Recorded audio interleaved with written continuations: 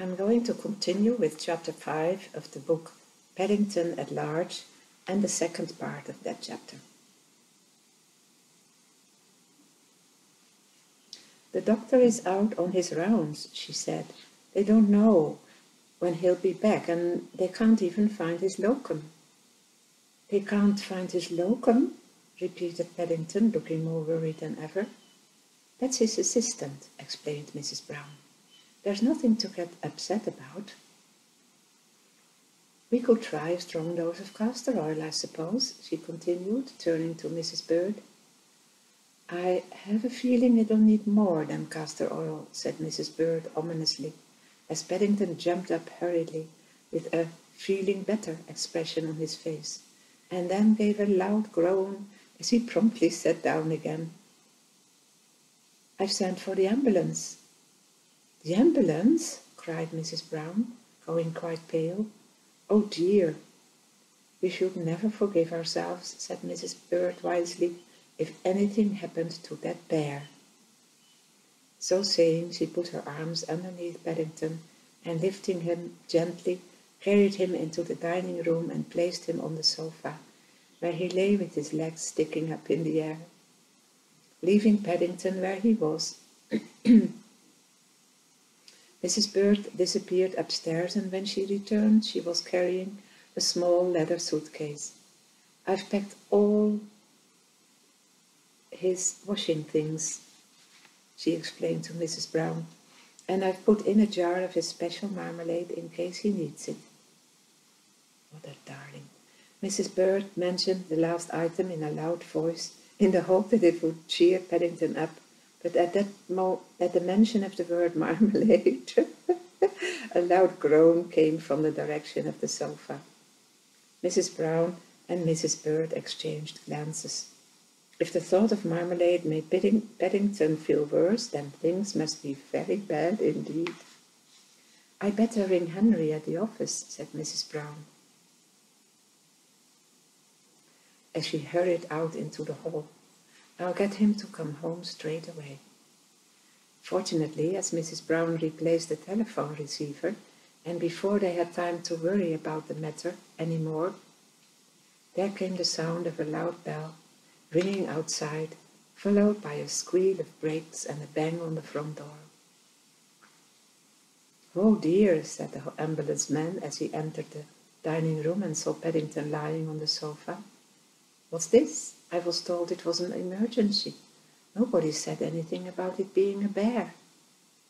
Bears have emergencies the same as anyone else, said Mrs. Bird sternly. Now just you bring in your stretcher and hurry up about it.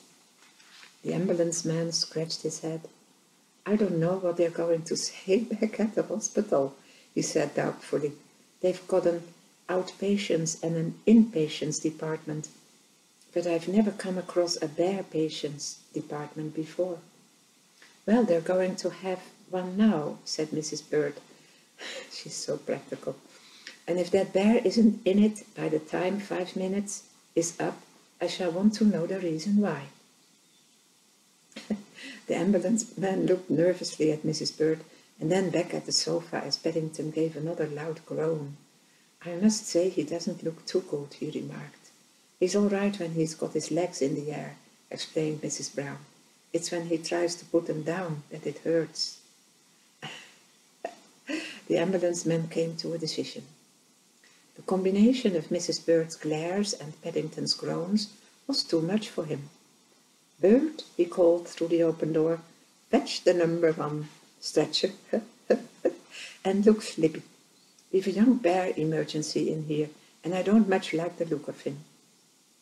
Nobody spoke in the ambulance on the way to the hospital. Mrs. Bird and Mrs. Brown and the man in charge travelled in the back with Paddington, and all the while his legs got higher and higher until, by the time the ambulance turned in through the hospital gates, they were almost doubled back on themselves. Even the ambulance man looked worried.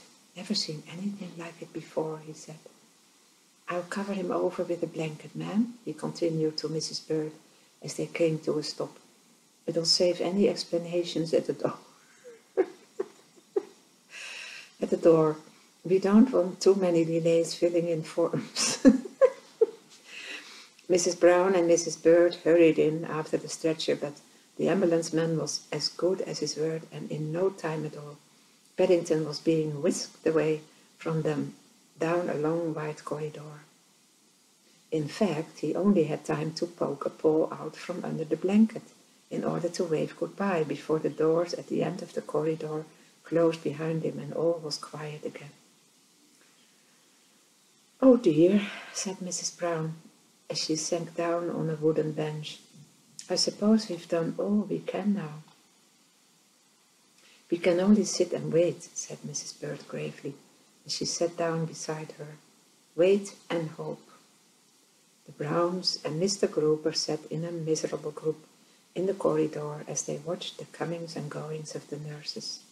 Mr. Brown had arrived soon after the ambulance, bringing with him Jonathan and Judy, and shortly after that Mr. Gruber had turned up carrying a bunch of flowers and a huge bag of grapes. "They're from the traders in the market," he explained. "They all send their best wishes and hope he soon gets well." "It won't be long now," said Mr. Brown, as several nurses entered the room at the end of the corridor. "I think things are beginning to happen." As Mr. Brown spoke, a tall, distinguished-looking man, dressed from head to foot in green, came hurrying down the corridor and with a nod in that direction disappeared through the same door. That must be Sir Mortimer Caraway," said Judy knowledgeably. "That ambulance man said he is the best surgeon they have." "Crikey," said Jonathan in a tone of awe. "Fancy Paddington having him." This is an awfully British book. Very nice, by the way. "Quite right too," said Mrs. Bird decidedly. "There's nothing like going to the top." People at the top are always more understanding. I'm not so sure about that. "I feel so helpless," said Mrs. Brown, voicing the thoughts of them all as they sat on the bench and prepared themselves for a long wait.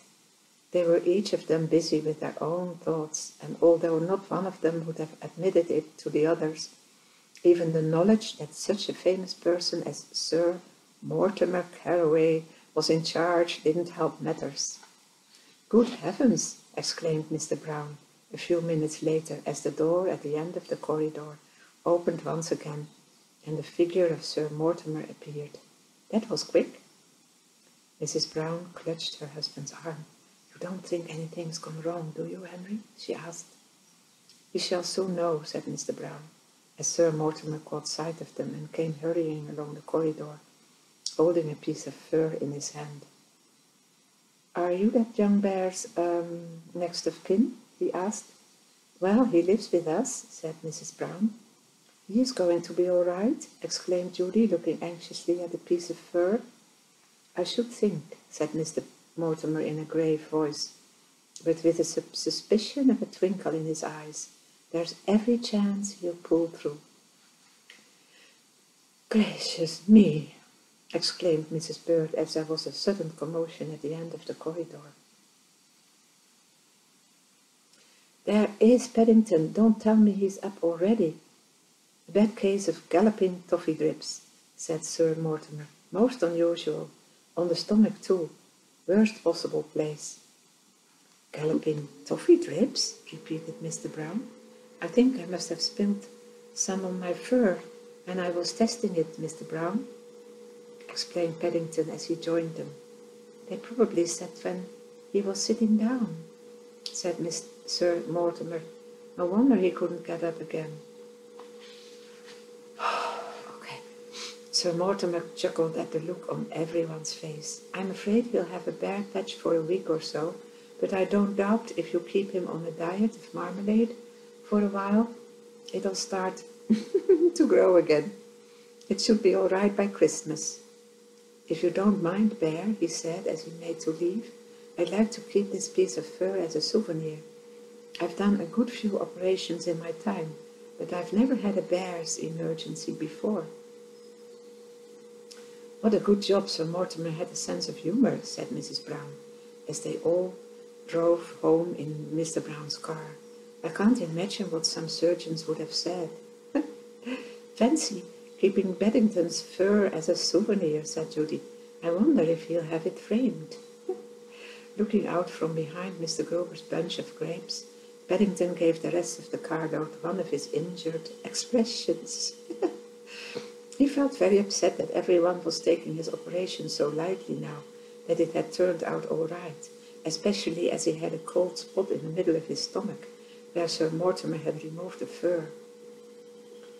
Perhaps, said Mr. Grover, as they turned into Windsor Gardens, he just likes bears. After all, Mr. Brown, he added, turning to Paddington, joking aside, it might have been serious, and it's nice to know there are people like that in the world you can turn to in times of trouble. And to that remark even Paddington had to nod his whole-hearted agreement.